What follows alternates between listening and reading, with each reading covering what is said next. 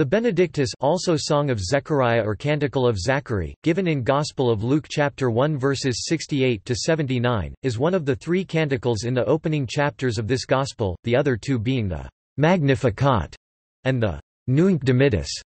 The Benedictus was the song of thanksgiving uttered by Zechariah on the occasion of the circumcision of his son, John the Baptist. The canticle received its name from its first words in Latin, Benedictus Dominus Deus Israel, Blessed be the Lord God of Israel. Topic: Structure. Topic: The whole canticle naturally falls into two parts. The first, verses 68 to 75, is a song of thanksgiving for the realization of the messianic hopes of the Jewish nation, but to such realization is given a characteristically Christian tone. As of old, in the family of David, there was power to defend the nation against their enemies, now again that of which they had been so long deprived, and for which they had been yearning, was to be restored to them, but in a higher and spiritual sense. The horn is a sign of power, and the horn of salvation signified the power of delivering or a mighty deliverance. While the Jews had impatiently borne the yoke of the Romans, they had continually sighed for the time when the house of David was to be their deliverer. The deliverance was now at hand, and was pointed to by Zechariah as the fulfillment of God's oath to Abraham, but the fulfillment is described as a deliverance not for the sake of worldly power, but that, "we may serve him without fear, in holiness and justice all our days." The second part of the canticle is an address by Zechariah to his own son, who was to take so important a part in the scheme of the redemption, for he was to be a prophet, and to preach the remission of sins before the coming or the dawn from on high. The prophecy that he was to go before the face of the Lord to prepare his ways v. 76 was of course an allusion to the well-known words of Isaiah chapter 40 verse 3 which John himself afterwards applied to his own mission, John chapter 1 verse 23, and which all three synoptic gospels adopt, Matt 3:3, Mark chapter 1 verse 2, Luke chapter 3 verse 4. Topic: Use in worship. Topic: The pulpit commentary refers to a belief that the Benedictus was first introduced into the public worship of the Church about the middle of the 6th century by Saint Caesarius of Arles. In the Roman Catholic Church, the Benedictus is part of Lauds, probably because of the song of thanksgiving for the coming of the Redeemer in the first part of the canticle. It is believed to have been first introduced by Benedict of Nursia. According to Durandus, the allusion to Christ's coming under the figure of the rising sun had also some influence on its adoption. It also features in various other liturgical offices, notably at a funeral, at the moment of interment, when words of thanksgiving for the redemption are specially in place as an expression of Christian hope. It is one of the canticles in the Anglican service of morning prayer or matins according to the Book of Common Prayer, where it is sung or said after the second New Testament lesson, unless Psalm chapter 100. Jubilate Deo is used instead. It may also be used as a canticle in the Lutheran service of matins. Topic: Texts. Topic: Greek. Topic: The Greek version of the canticle appears in the Gospel of Luke chapter 1 verses 68 to 79.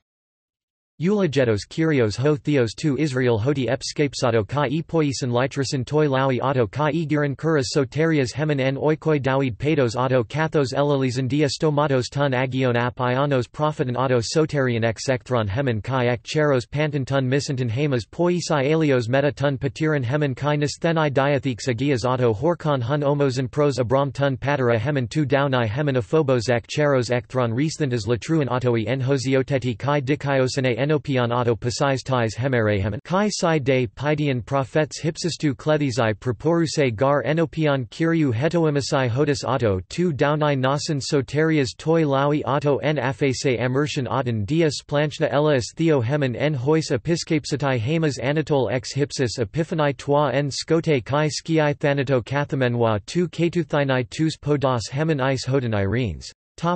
Latin. Benedictus Dominus Deus Israel, quia visitavit et fecit redemptionem plebi suae. Et erexit cornu salutis nobis, in domo David pueri sue.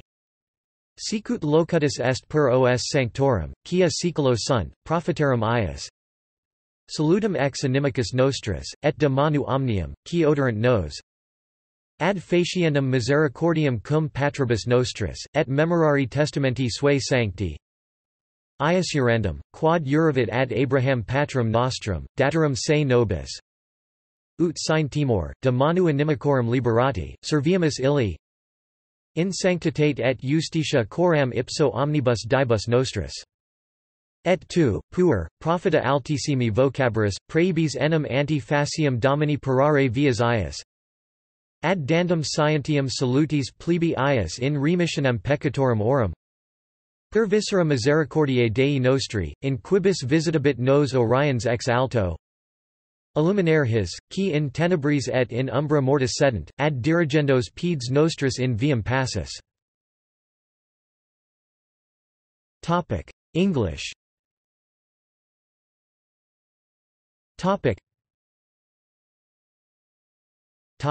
International Commission on English in the Liturgy.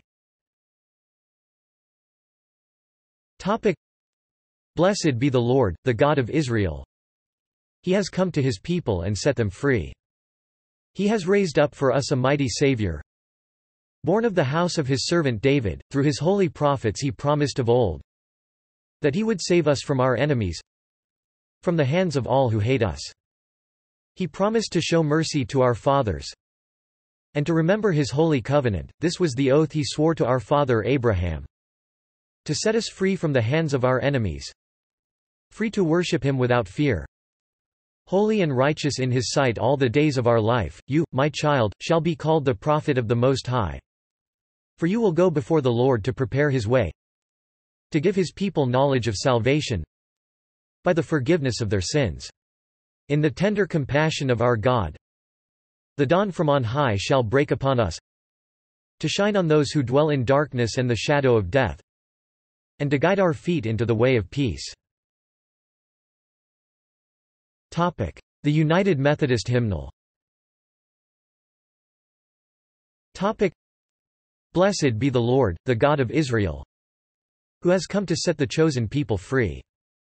The Lord has raised up for us a mighty Saviour from the house of David. Through the holy prophets, God promised of old to save us from our enemies, from the hands of all who hate us, to show mercy to our forebears, and to remember the holy covenant. This was the oath God swore to our father Abraham, to set us free from the hands of our enemies, free to worship without fear, holy and righteous in the Lord's sight, all the days of our life.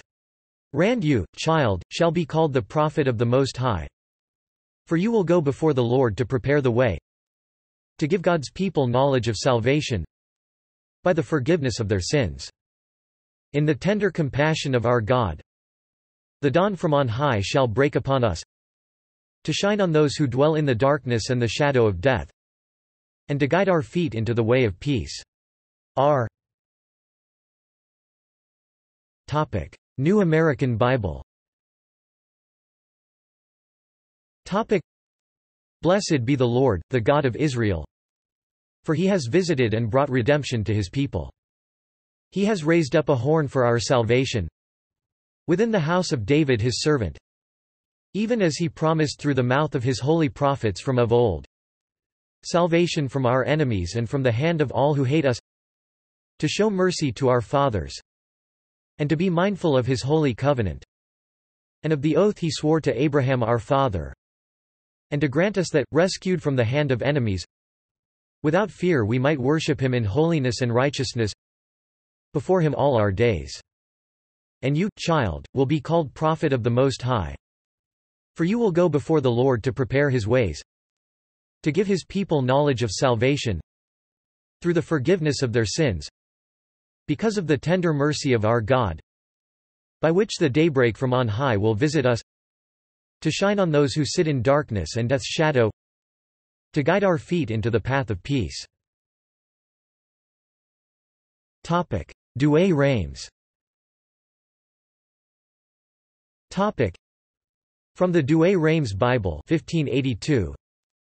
Blessed be the Lord God of Israel, because he hath visited and wrought the redemption of his people, and hath raised up an horn of salvation to us, in the house of David his servant, as he spoke by the mouth of his holy prophets, who are from the beginning, salvation from our enemies, and from the hand of all that hate us, to perform mercy to our fathers, and to remember his holy testament, the oath, which he swore to Abraham our father, that he would grant to us, that being delivered from the hand of our enemies, we may serve him without fear, in holiness and justice before him, all our days. And thou, child, shalt be called the prophet of the Highest, for thou shalt go before the face of the Lord to prepare his ways, to give knowledge of salvation to his people, unto the remission of their sins, through the bowels of the mercy of our God, in which the Orient from on high hath visited us, to enlighten them that sit in darkness, and in the shadow of death, to direct our feet into the way of peace. Book of Common Prayer.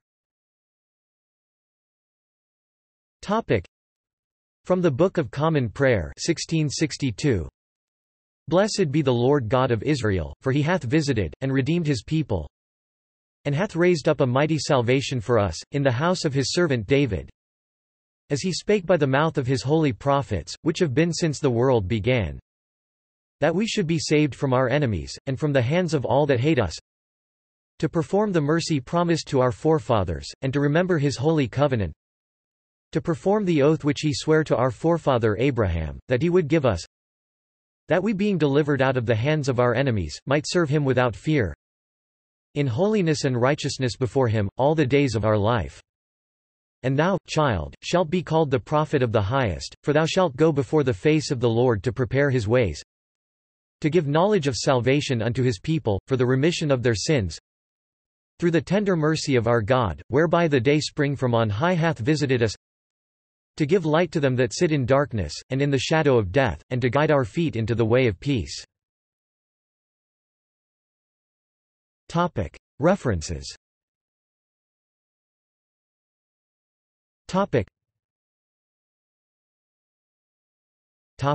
External links.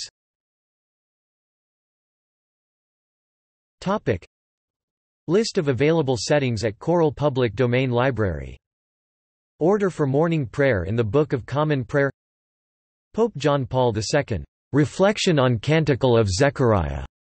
General Audience, October 1, 2003. Attribution. This article incorporates text from a publication now in the public domain. Herbermann, Charles, ed. 1913. The Benedictus, Canticle of Zachary. Catholic Encyclopedia. New York, Robert Appleton.